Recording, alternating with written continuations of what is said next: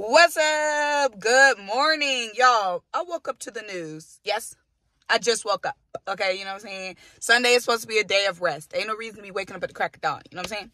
I woke up to the news that Myles Jack, who's been playing in the league for 6 years, led the Steelers last year in tackles, retired from the NFL, retired from the league. He's no longer a Philadelphia Eagle. I guess he's retiring as an Eagle because he was with us during this offseason.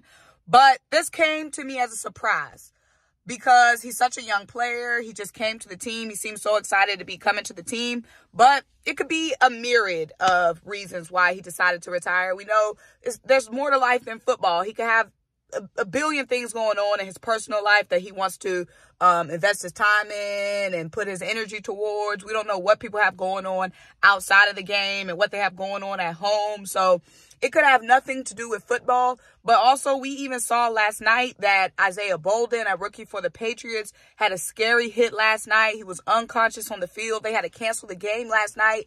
And we saw last year with Damar Hamlin, a situation like that happening. And then this offseason, a situation like that happening with Isaiah Bolden. So it could be football. It could be the scariness of playing football. It could be the scariness of playing defense, and any given hit, you could find yourself being carted off the field and unconscious. So it could be the terrors of the game. It could be any other thing that we don't know about that he has going on outside the game of football. But regardless, wish him the best. We didn't really even get to see that much of him when he joined the team. So today in practice is actually going on right now. It's Zach Cunningham and Nakobe Dean that are starting with the ones right now. We just saw the Eagles sign a linebacker yesterday, Quinton Bell. He played football at, I want to say, Prairie View A&M. He's been kind of around the league since he's been in the league. Quinton Bell, a linebacker that we just signed yesterday. So we could have even seen this Myles Jack thing coming, and that's why we signed a linebacker yesterday.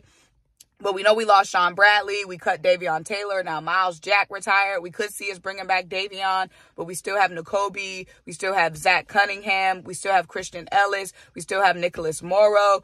So we still have some pieces there on defense. We just added Quinton Bell. We still have some pieces at linebacker, but I wouldn't be surprised if we brought Davion Taylor back or something. Honestly, y'all, I don't know.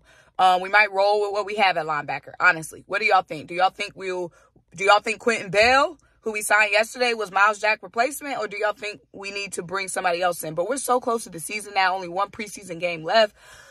So we'll see. But regardless, Myles, appreciate you, buddy.